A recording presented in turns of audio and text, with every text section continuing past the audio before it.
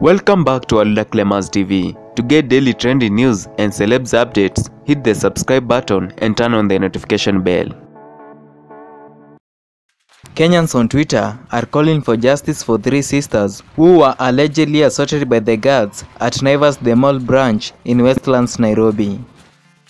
According to reports, the incident took place on Friday, 23rd April 2021 at around 5:30 to 6 p.m.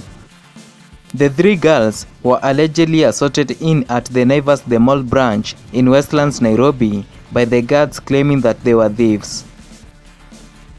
The girls had gone to the mall for shopping before they were thrown out to the mob by the guards.